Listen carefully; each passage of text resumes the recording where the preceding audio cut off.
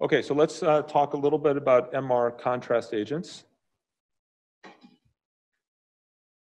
Okay, so there's 5 vignettes to talk about with contrast agents, but I'm only going to talk about 3 of them in this lecture, and I'll talk about the last 2 vignettes after lunch. So I'll talk about the chemistry and physics of gadolinium-based contrast agents. I'll talk about the landscape of gadolinium-based contrast agents, and I'll talk about extracellular agents. And there's a separate lecture on gadoxetate disodium and on what contrast agent to use. So we'll talk about vignettes 1, 2, and 3. So vignette number 1, the chemistry and physics of gadolinium-based contrast agents. The first thing I want to emphasize is that gadolinium is invisible on clinical MRI scanners. So shown here is a saline bag, and shown here is a little test tube, and there is a bottle of gadolinium in this image. Can anyone see the bottle of gadolinium? Well, it's right here. So there was a 20 ml syringe filled with gadolinium, and notice that you cannot see it at all. So gadolinium, pure gadolinium, is completely invisible on MRI. And the reason is that gadolinium shortens T1 and T2, and we already went through this before, so let me go fast here. But when you look at pure gadolinium, there's such a high concentration of gadolinium that that you cannot see it because all the signal has decayed. So a pure solution of gadolinium has so much gadolinium in it that you cannot see it because all the signal goes away. So let me skip this in the interest of time since we did that. So with standard sequences and gadolinium concentration in most tissues, the T1 effect dominates over the T2 effect. So when we give standard concentrations of gadolinium, this is what we get. The tissues become much, much brighter on T1 weighted images. As I showed in the previous lecture, gadolinium has minimal effects on T2. The image on the left, the image on the right look very similar, even though the image on the left is pre-gad and the image on the right is post-gad. So on T1 weighted images, this is the difference. This is what gadolinium does for you on T1. Huge differences. And this is what gadolinium does for you on T2, very little. And this is what gadolinium does for you on DWI, very little. The images on the above are with the image, are without gadolinium. The images below are with gadolinium. So gadolinium, a lot of effect on T1. At clinical concentrations, very little effect on T2 or DWI. Now, why gadolinium? Well, here's a periodic table, and let us focus now on gadolinium. And why is it that we want to focus on, why is it that we use gadolinium for MRI? And the reason is that gadolinium has 7 unpaired electrons in its inner shell. And why do we care about that? Because each unpaired electron has a magnetic dipole moment. So at the first lecture, I mentioned that protons have a quantum mechanical property called spin. Turns out electrons also have a quantum mechanical property called spin. And because protons have a quantum mechanical, electrons have a quantum mechanical property called spin, they have a magnetic dipole moment. So here is the magnetic dipole moment of hydrogen. Here is the magnetic dipole moment of an electron. Turns out that the magnetic dipole moment is proportional to the charge, and electrons and protons have the same charge but in opposite directions, but it's inversely related to the size. Electrons are much smaller than protons, so they have a much larger magnetic dipole moment. In fact, an electron has a magnetic dipole moment 657 times greater than the magnetic dipole moment of proton. So gadolinium as a contrast agent is, for each electron, it's 657 times more powerful than hydrogen, except that there's 7 unpaired electrons. So whatever 7 times 657 is, it's probably like 4,500. So gadolinium is about 4,500 times more powerful than hydrogen proton as a contrast agent on MRI. So why is that? Well, it turns out that the magnetic dipole moments cause magnetic field fluctuations. So here we have this electron, and this particular electron is pointing up, but within the magnetic field. But this little electron's magnetic dipole moment is going to be spinning around, or precessing, or moving around anyway. And this movement is going to alter the magnetic field. And these magnetic field fluctuations cause relaxation. So here we have our gadolinium with our 7 unpaired electrons. And we have now a bunch of water molecules. So all these little Mickey Mouses, the big central circle is oxygen, and the little Mickey Mouse ears are hydrogens. The hydrogens are smaller than oxygen. That's why they look like little ears on Mickey Mouse. So now let's see what happens when this gadolinium with its 7 unpaired electrons tumbles by the water. Notice that the Mickey Mouse ears get brighter, they relax. So gadolinium causes the T1 relaxation of protons to shorten. And in particular, it causes the T1 relaxation of water protons to shorten so that the water protons get brighter. Notice also that one gadolinium atom, right, caused multiple different water protons to relax. So it's not like one gadolinium causes one proton to relax. One gadolinium affects thousands of protons. And that's an amplification effect. In fact, per second, one gadolinium atom relaxes about 1 million protons per second. So it's a huge amplification. And that's fundamentally different than CT, where one iodine atom blocks one photon. So on CT, we do not have amplification. On MRI, we do have amplification. And that's why MRI is more sensitive to gadolinium than CT is to iodine. So MRI, amplification; CT, no amplification.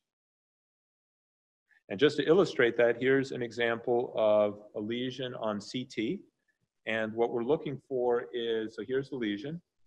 And what we're looking for is whether there's any areas of enhancement within this lesion so that we can characterize it a little better. Difficult to characterize on CT, but then we do an MRI, and notice on MRI that we do see that there's gadolinium-based contrast agent accumulating in this lesion, and over time the accumulation increases, and this allows us in this particular case to make a diagnosis of a hemangioma. So for those of you who are radiologists, trust me, this is a slam dunk diagnosis of a hemangioma. This is a much harder diagnosis of hemangioma on CT, because it's much harder to see the iodine on CT than it is to see the gadolinium on MRI, because of the amplification effect on MRI that's not present on CT. Now there's something called relaxivity.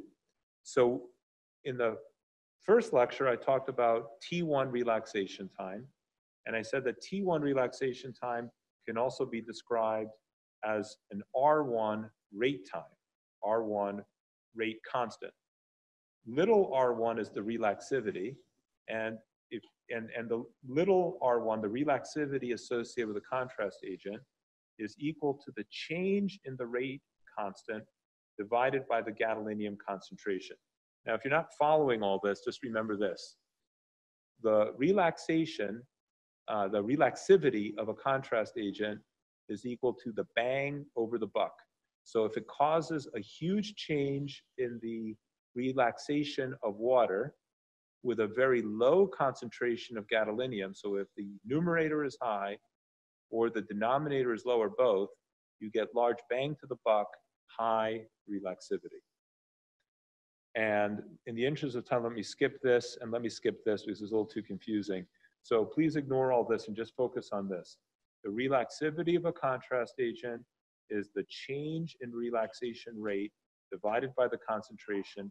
It's the bang over the buck. And how does this work? Well, here is a tissue relaxing as a function of TR, so the signal is increasing.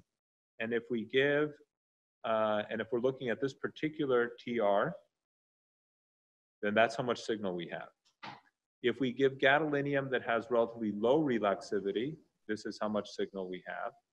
And if we give a gadolinium, if we give either greater gadolinium concentration or we give a gadolinium-based agent with greater relaxivity, we relax faster. So let me repeat that. This is really important. If we give a gadolinium-based contrast agent with relatively low relaxivity, this is how much signal we expect to get. If we give a contrast agent with higher relaxivity, this is how much signal we expect to get. So the bottom line is that all other things being equal, choose a gadolinium-based contrast agent with higher relaxivity, because for the same dose of gadolinium, you're going to go from here to here. Now, gadolinium is toxic, so it'd be nice if we could just give people gadolinium with its 7 unpaired electrons, but this is quite toxic.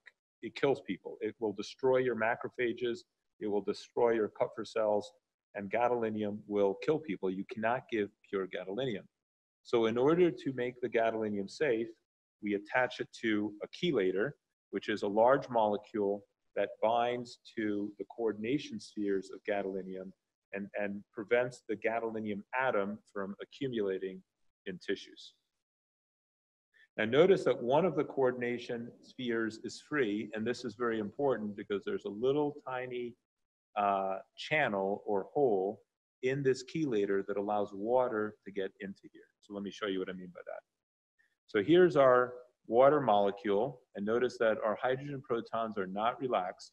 In order for gadolinium to relax this water molecule, these protons have to come in contact or have to come very close to the gadolinium. Maybe not in contact, they have to come close. So the water has to sort of bounce into that little tiny gap. Sorry, like this. Now let's see what this is going to look like for multiple water molecules. So here's our gadolinium. There's our gadolinium, and this is the magnetic dipole moment associated with gadolinium. Here's our molecule surrounding the gadolinium. And now what we're going to show is these water molecules. And now this gadolinium is going to be vibrating, and the vibration is going to cause magnetic field fluctuations.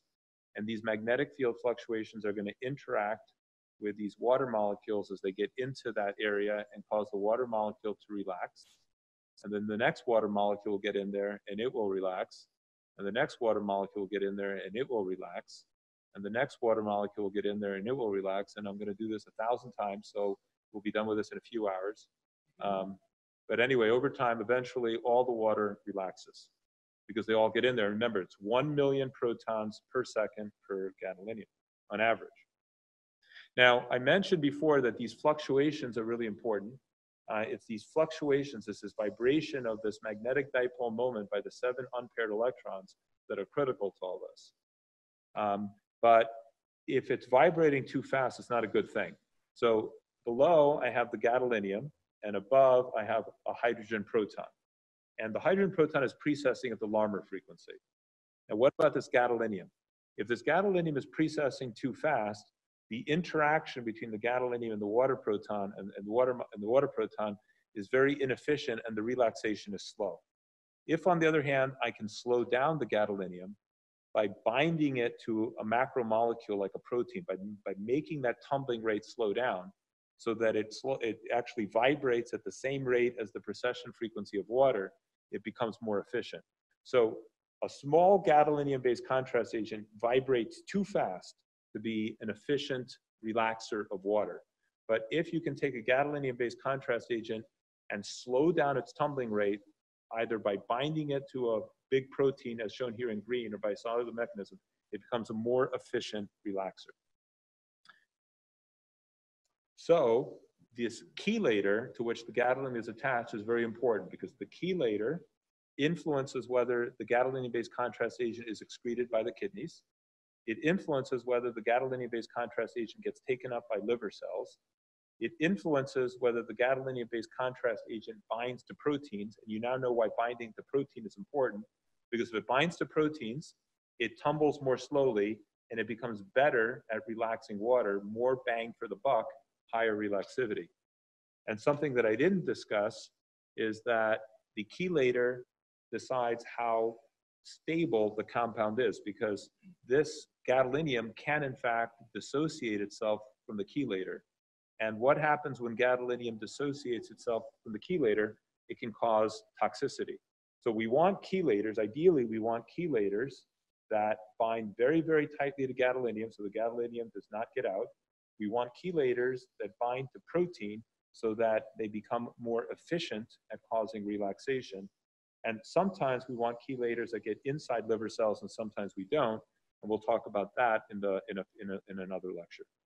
Okay, so that was the chemistry and physics of gadolinium-based contrast agents.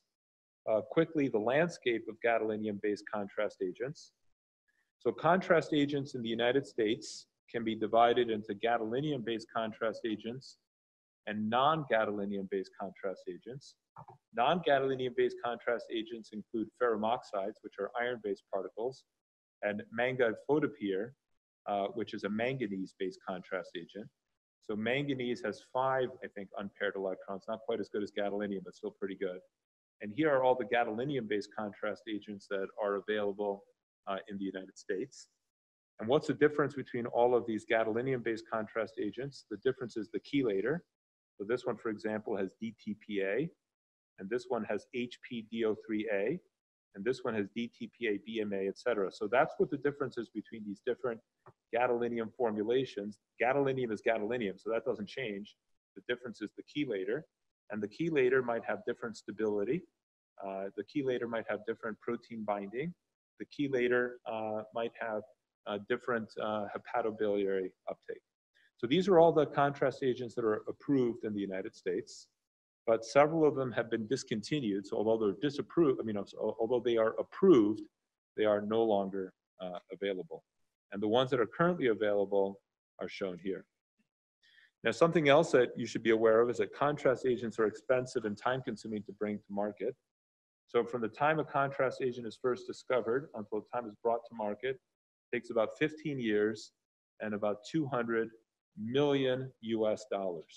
So if you're wondering why there's so few contrast agents available in the United States, it's each one of these contrast agents costs $200 million. And then another thing to think about is how much money is a company going to make from a contrast agent?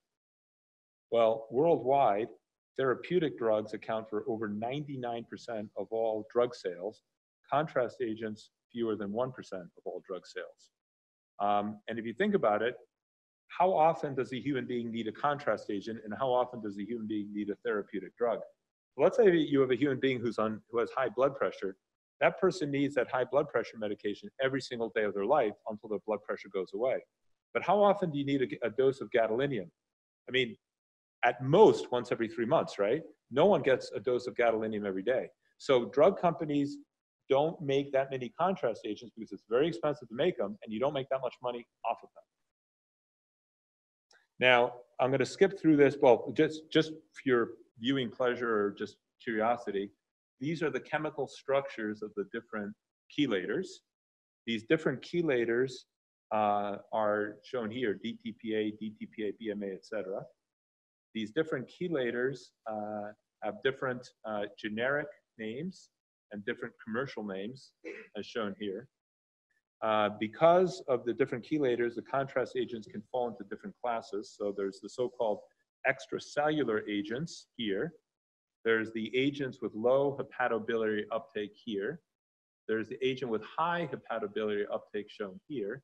And then there's the so-called blood pool agent shown here.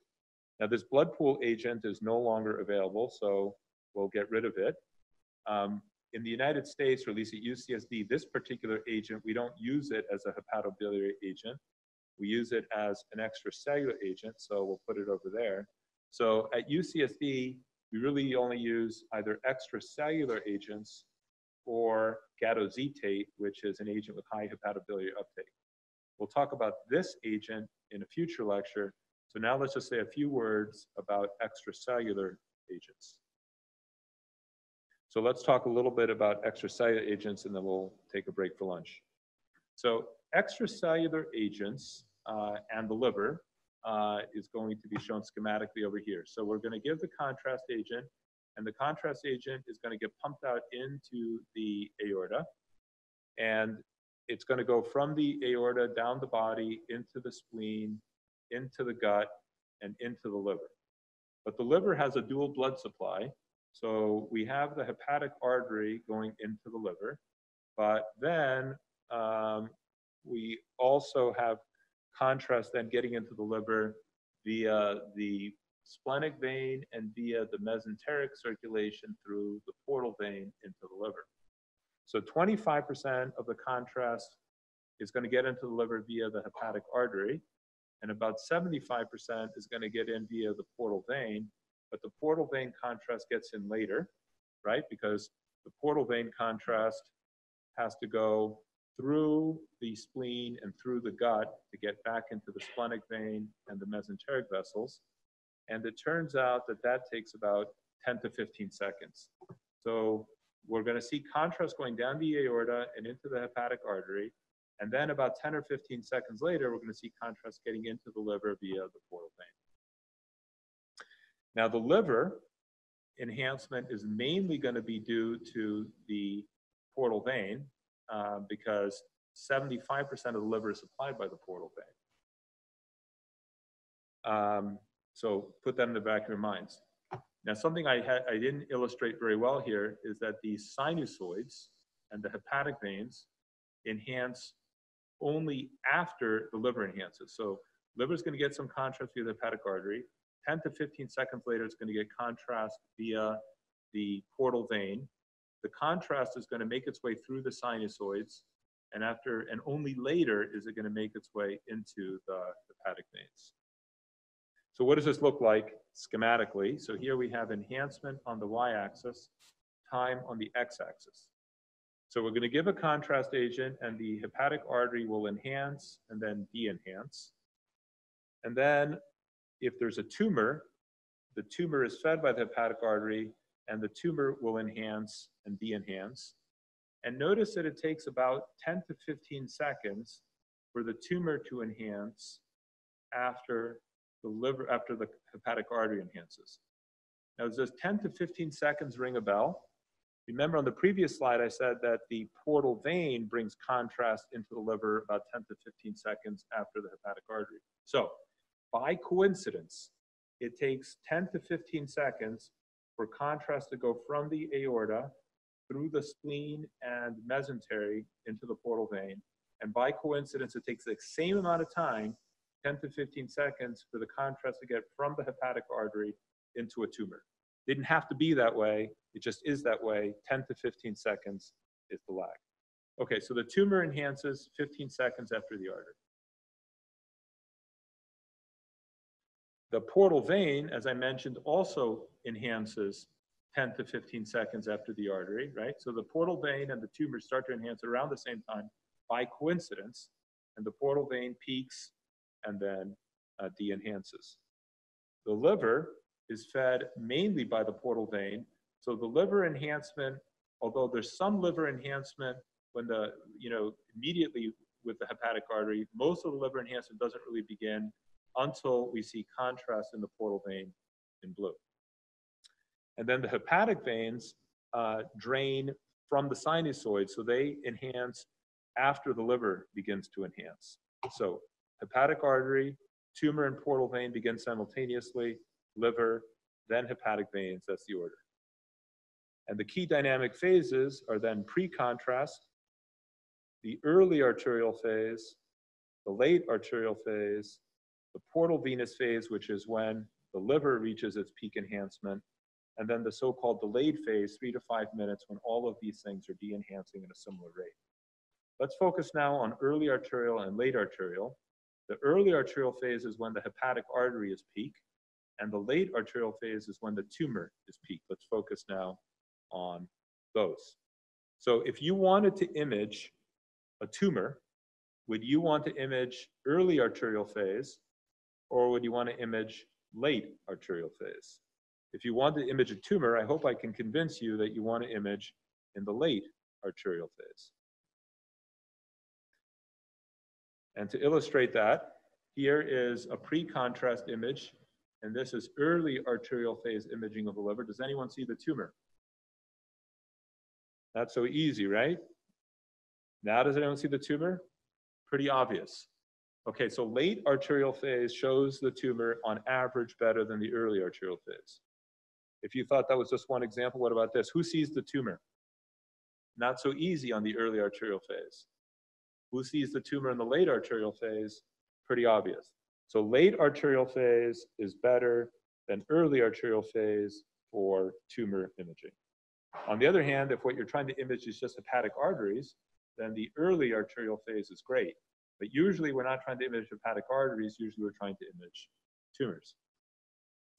Now, another question then is, how do you know when you have a good arterial phase? Well, the way you can tell is, let's focus now on that late arterial phase and remind ourselves that when we have late arterial phase, we should see contrast in the portal vein.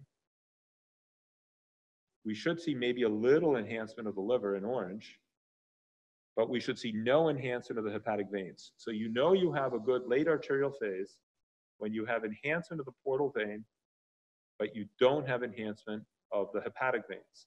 If you have enhancement of the hepatic veins, you're too late. If you have no enhancement of the portal vein, you're too early.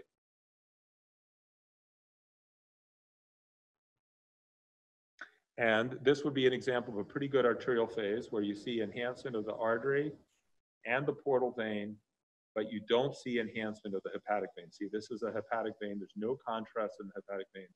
Here on the coronal reformation, hepatic vein, no contrast, hepatic vein, no contrast. So that's a pretty good arterial phase. Now you're asking, well, okay, if there's no contrast in the hepatic veins, why is there contrast in the IVC? And the reason there's contrast in the IVC, the inferior vena cava, is because the kidneys drain into the inferior vena cava very quickly. So don't be surprised if you see contrast in the inferior vena cava.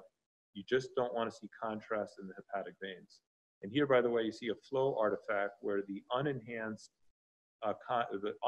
blood from the hepatic vein is entering the inferior vena cava, and that's causing this mixing artifact between below and above. And let's skip this in the interest of time. And let me just say that, well, let me skip this in the interest of time as well.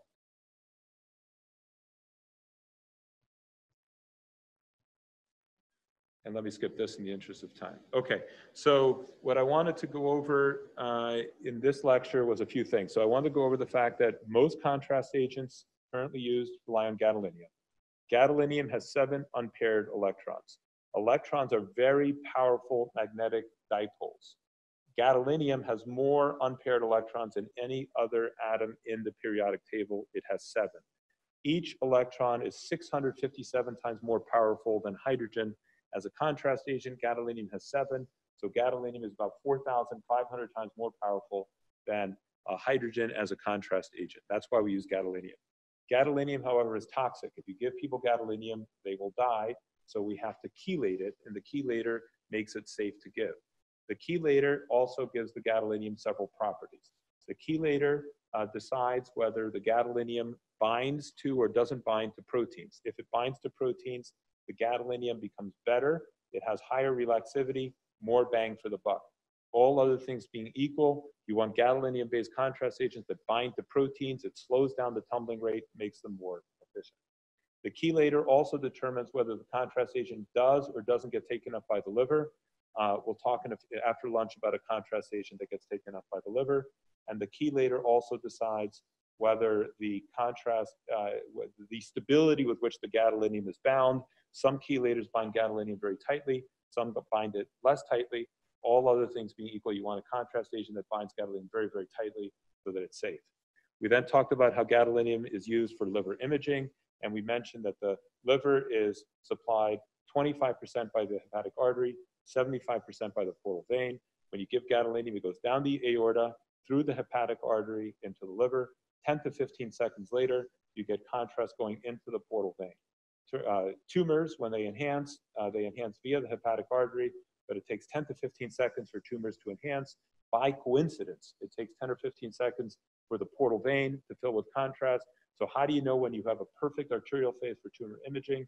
You want to see contrast in the portal vein, but not in the hepatic veins. If you don't see contrast in the portal vein, you're too early. If you do see contrast in the hepatic veins, you're too late. Okay, Thank you. We'll break for lunch.